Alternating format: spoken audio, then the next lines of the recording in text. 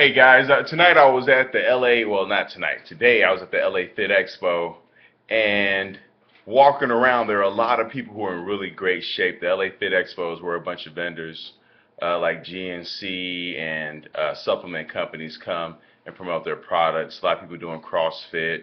There was like a few, people talking about bodybuilding, stuff like that. And if we're all human, so we all experience that feeling of envy. You see something somebody else has, and you're just envious of it. And I realized that the cure for envy is curiosity. I was walking around, so many people are in such great shape that I just went up to people and just asked them how. Like, how did you get in great shape? How do you eat? How do you work out? And by demystifying, what got them to where they are, it dissipated the feelings of envy that I had.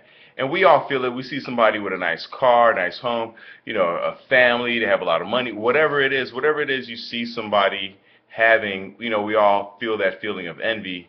And so when you feel that, don't try to hold it in, use that, because it's telling you that you want it on some level. So demystify it by just asking them how.